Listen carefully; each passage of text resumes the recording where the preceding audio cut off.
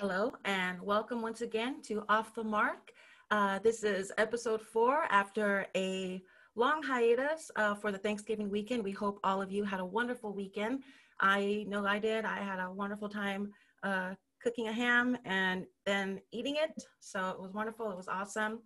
I'm your host, Tootie O, and with me is my co-host, Miss Meeks Kali. Ma'am, how was your weekend? Hi, Miss Tootie. We had a wonderful holiday, very festive. My particular party was only 6 people, so we didn't get to be defiant in any way of our own accord, but it was still lovely. And yeah, it's been an interesting holiday and time to celebrate. Sweet. We had about How 14 was yours? at my Thanksgiving, and it was like, yeah, 14, Yeah, we did it. American. Yeah, it was awesome. Yeah, we want Beautiful. to thank you guys for joining us once again. Thanks for Yes, thank you. asking. I've had a lot of people asking about when the next episode was going to be, so that was kind of exciting to hear. So again, thank you guys. If this is your first time joining us, please do me a favor. If you like what you hear, like, share, and subscribe. If you don't like what you hear, like, share, and subscribe. Just the same, please. Those are your options. Those are your only options. Thank you. This is Nothing's America. go here. Yeah, so today, really quickly, we want to dive into a little bit about what's going on here in California as far as the new stay-at-home orders and the lockdowns are concerned. What has happened over the Thanksgiving weekend? As Miss Kali mentioned, we were only allowed here in California to have 6 people and under in our households, basically single-family homes, which I mean, that's just unheard of on a Thanksgiving. Right. You know what I mean? So it's it's been interesting. We've had a 10 o'clock curfew from 10 to 5 a.m. and it's supposed to last for about a month. Right. Uh, yeah. It just began on Saturday was our first day, this past Saturday. Oh, that's right. Yeah, that's right. For the 10 o'clock curfew. Yeah, the stay-at-home orders, I think, went into effect yesterday. Yeah, I think I so. believe On yesterday, Monday. Monday. Mm-hmm. And today's the 1st of December. But yeah, so it's been interesting on top of uh on top of that, Newsom's tone deaf reaction to Small Business Saturday kind of hurt my feelings a little bit. I took it personally. Yeah, you actually the one who pointed the meme out to me. Yeah. So this past weekend, of course, is tradition. We have Black Friday, where was more online now and available all week because people weren't lining up at the stores in the same way as is tradition. And then Saturday is generally Small Business Saturday, leading into Cyber Monday. But on Saturday, Gavin Newsom tweeted or on his Facebook, "Today is Small Business Saturday. California is home to over 4 million small businesses.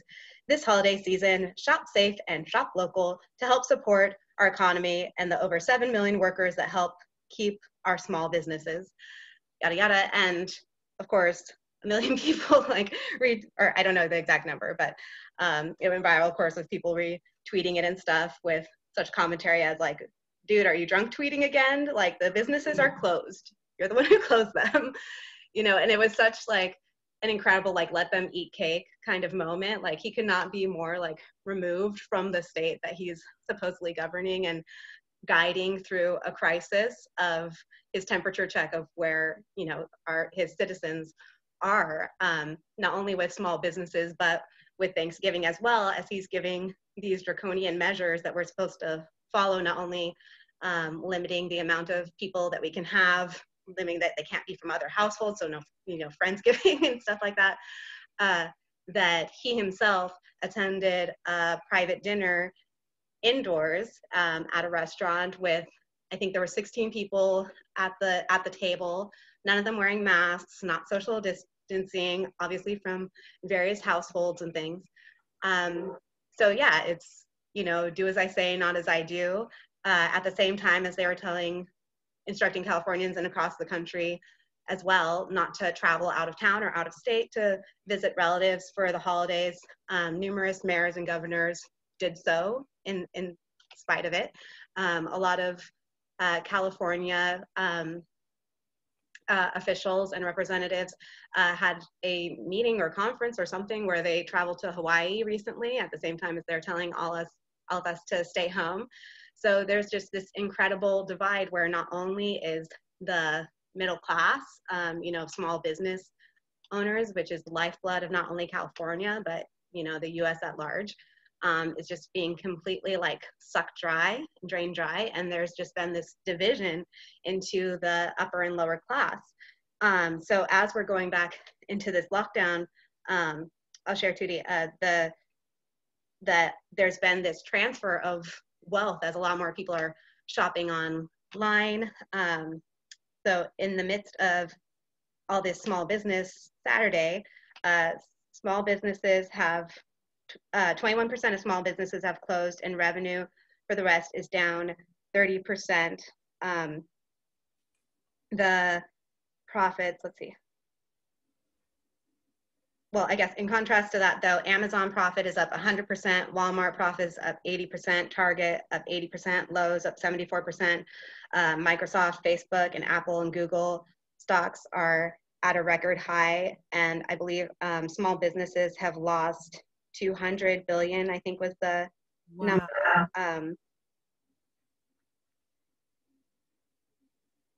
Wow. So $200 billion in like profits or industry, I guess.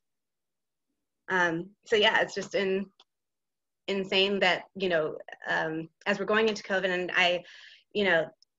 as Tootie, you've mentioned that you have a high risk family, or there's members in your family that are at high risk. So we're not saying any of this from the perspective of, we don't believe in COVID and that we're not empathetic to anyone who has lost somebody or has, tested positive or experienced symptoms or has been in any way, challenged by this. But Tootie, is there anything that you want to share? What we are saying is that it is not our government's responsibility to keep us healthy. Right. It is in no way, shape, or form our government's responsibility to keep us healthy. For the last 4 years, I do have a high-risk daughter. She was born with heart issues, severe heart issues, was on the transplant list, and by the grace of God, was removed from the transplant list a few years ago. So we do run a tight ship when it comes to the flu season. Now, here's the thing about that. We do wear masks. Miss Kali has seen me in a mask for the last 4 years, at least for 6 months out of the year, simply because with high-risk people in your family, droplets do exist, germs do exist, they are real, and they do get passed. Viruses are real, illness is real, disease is real. It is up to us to keep our health. It's up to me to make sure my daughter and my sons wash their hands and sneeze and cough respectfully. It's also up to us to respect establishments who do have these rules when it comes to the mask wearing and things of that nature, as opposed to being disrespectful. If wearing a mask or just the simple fact that I'm healthy and I shouldn't have to wear one, I 100% agree with that. I'm healthy. In this moment, my daughter's healthy. What we do is we continue to habitually wash our hands. We eat healthy. We drink plenty of water. We sleep well. We get a lot of vitamin D. And these are just, the basic 5 food groups of life, honestly. And it doesn't mean that people don't get sick. It doesn't mean that we don't get sick. It just simply means that it is our responsibility to rehabilitate ourselves.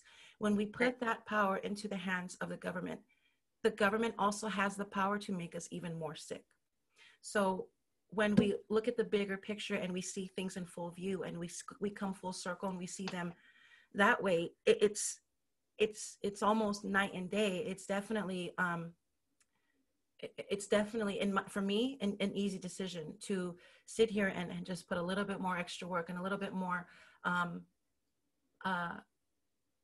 reading and information. I mean, the CDC has put out that if you're healthy, 49 and under, 99.92% survival rate.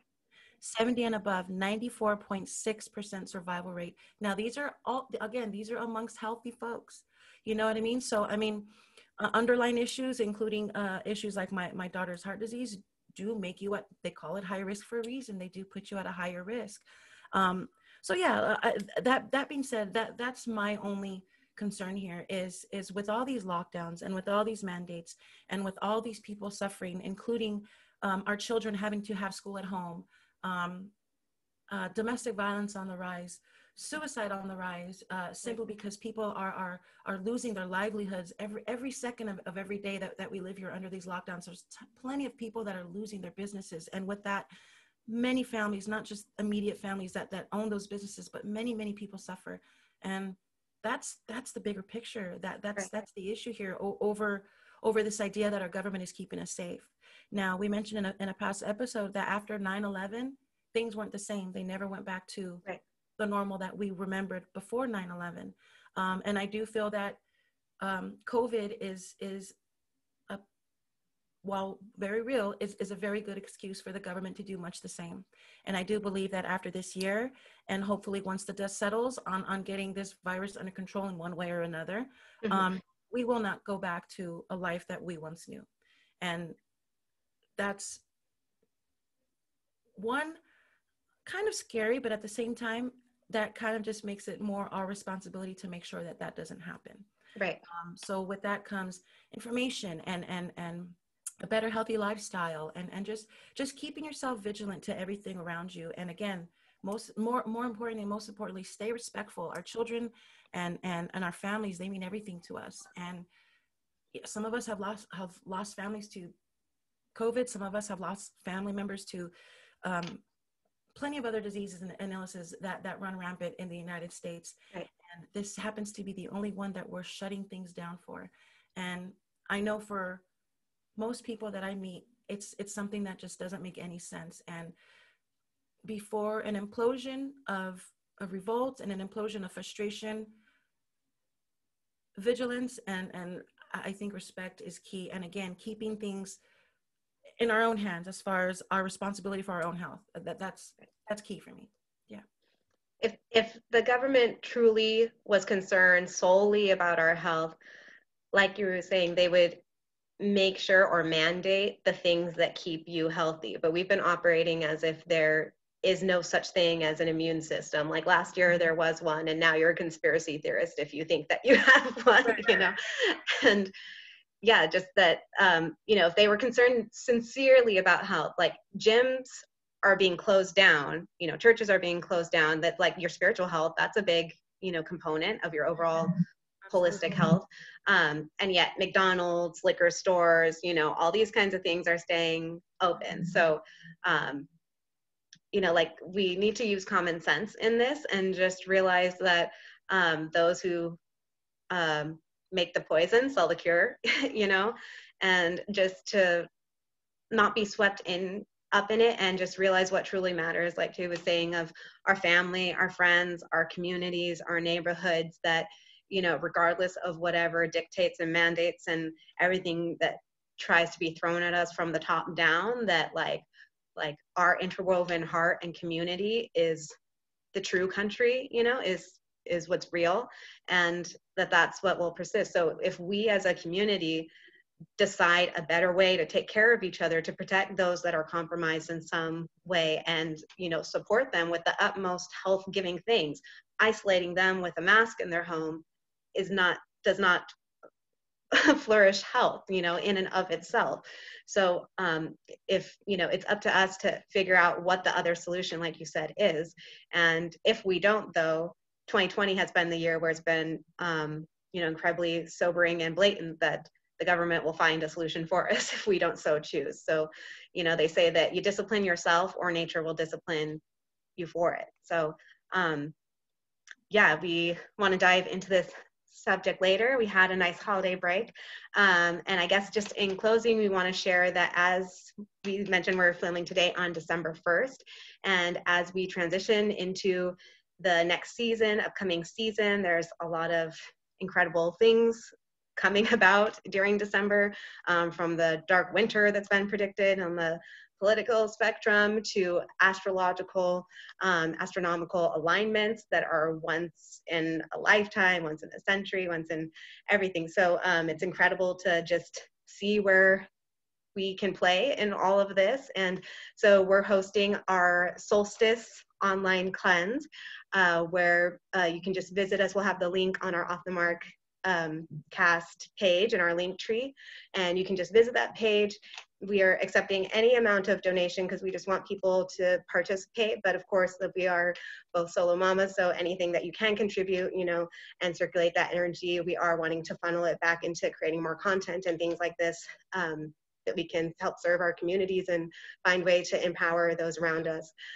So you can just visit the page, make any donation, and give us your information, your handle, so that we can invite you to follow the page. And yeah, we're going to be sharing a daily IG live with just different tips of health, eco, and lifestyle tips, preparedness, fitness, meditation, just all things that we can do to just really align our heart, body, mind, and soul for whatever's to come, you know, and just feeling really centered and empowered and excited about our position in all of that. So in closing, Tootie, where can we find you as well? Well, you can find me at Tootie O, my hero. You can find me anywhere on that handle. And I, for one, am excited about the cleanse. Any and every time I've ever done one with you, I haven't regretted it. My body thanks me because I am brutal to it. It's mad at me half the time, so it's going to be a good month. It's gonna be a good month. She did a lot of work. It's wonderful. Yeah, so we'll have the links for you there so that you can follow along. And yeah, everyone is welcome to join. So, you know, we have a suggested donation amount, but anything that you feel willing and able to contribute at this time, we just want you to be along with the journey and have whatever tools and resources would support you in navigating, yeah, these coming weeks, the coming winter. So Awesome. thank you so much. We'll see you next time. Thanks, guys.